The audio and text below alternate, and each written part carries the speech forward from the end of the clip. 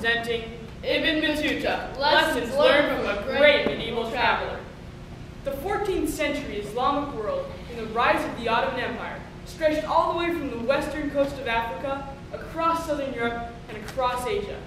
This enormous area was united by religion and connected by trade routes where goods and ideas were exchanged.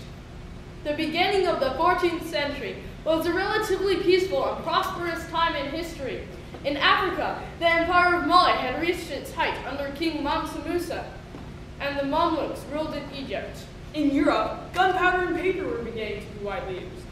It was the beginning of the Renaissance in Italy and the peak of Muslim culture in Spain. In Asia, the Mongols ruled a vast empire, which included China, Russia, Southwest Asia, and Iran, and provided stability to the whole region. In this interconnected world of kingdoms, commerce, and trade, there were few permanent records. Much of what we know about the Islamic world at this time would be lost to history without the detailed records of one incredible traveler who recorded everything he saw. Through his records, Ibn Battuta has taught us much about the 14th century Islamic world and has provided some valuable information that still applies to us today. Assalamu alaikum, peace be upon you. I am Ibn Battuta, which means son of Battuta, and I have just returned to my home in Tangier after nearly 30 years of travel. And I'm Ibn Juzay, the Moroccan court secretary. I have been commissioned by the Sultan to write down Ibn Battuta's memoirs in this travel journal, the Rilla. It all began as a pilgrimage to Mecca and to visit the Holy Prophet's tomb in Medina.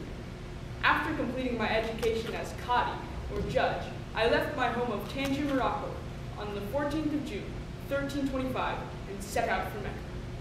But why would you want to make a pilgrimage?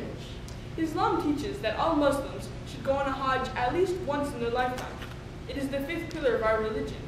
I left at the age of 21, feeling that it was my duty to do so. Did you go alone or did you have traveling companions? I was alone at first, on horseback, with only my astrolabe to carry. But I soon joined the Damascus caravan, and after that, traveled with many other groups of people. Did you make it to those holy sanctuaries you were seeking? Yes, it would be my first of 6 journeys to Mecca. In all, I would travel about 75,000 miles, more than 3 times the distance covered by Marco Polo. Wow, this is going to be a very long book. It was indeed a long book. The Rilla turned out to be 1,000 pages, one of the longest travel books ever written. In it, we see the 14th century through the eyes of a brave, clever observer.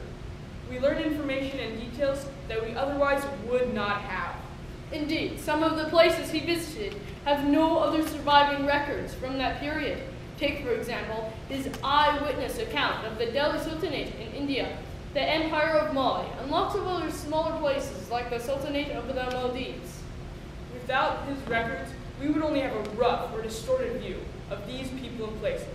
Ibn Battuta's detailed records are hugely important for world history.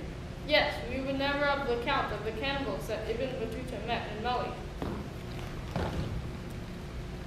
They have a custom of wearing in their ears large pendants, each pendant having an opening of half a span.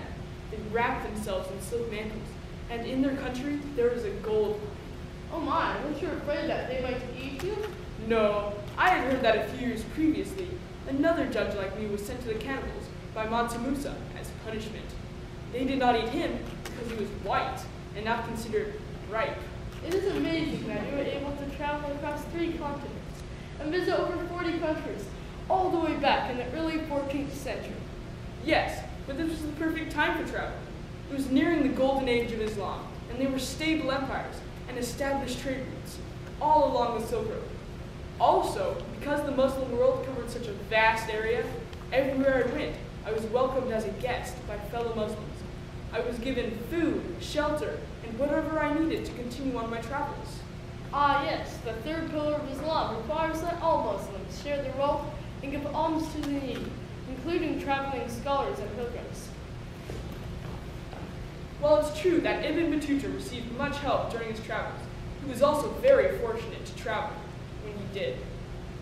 When he left Morocco in 1325, Many of the places he would travel to were for the most part peaceful and prosperous. However, by the time he would return in 1355, much of the world had descended into economic and political turmoil.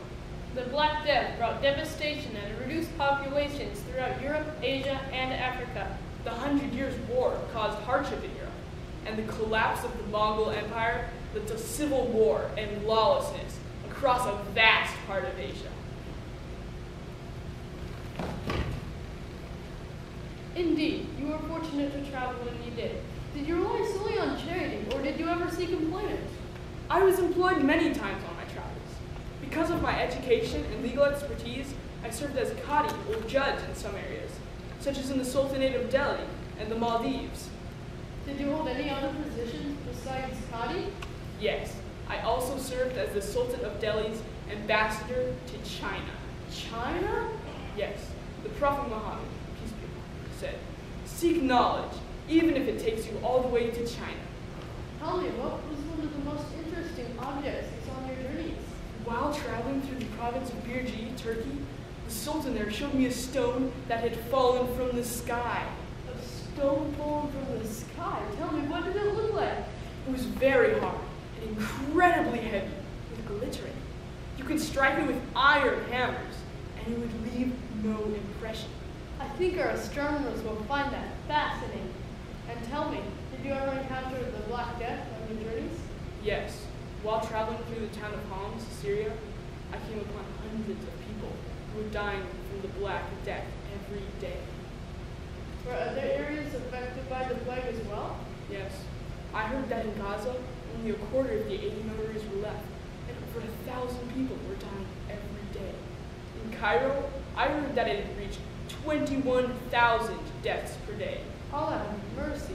You were very lucky to escape this terrible plague. Yes, I was lucky. When my mother died of the plague only a few months before my return. I'm sorry to hear that.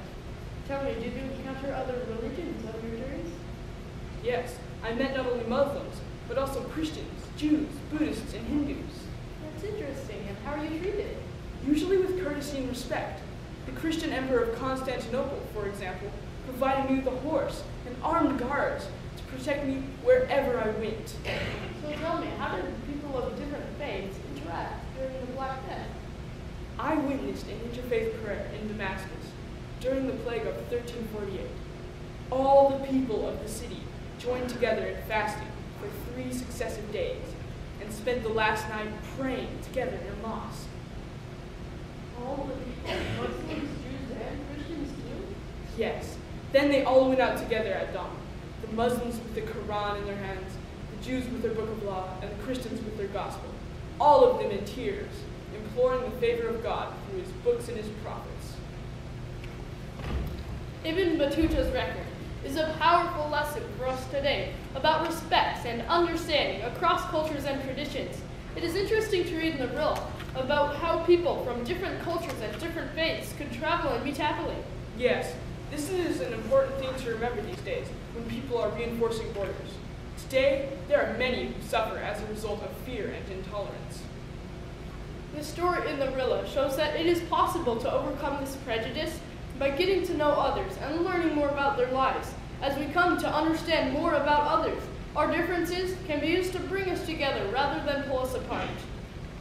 Ibn Battuta's message to us all is that the best way to be a part of this world is to learn to appreciate and respect others in this world that we all share. It is amazing how much we have learned about the 14th century Islamic world from Ibn Battuta's records.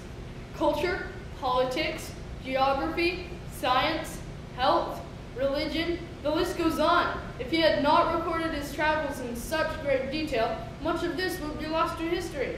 Through his records, Ibn Battuta has taught us much about the 14th century Islamic world and has provided us some valuable lessons that still apply to us today.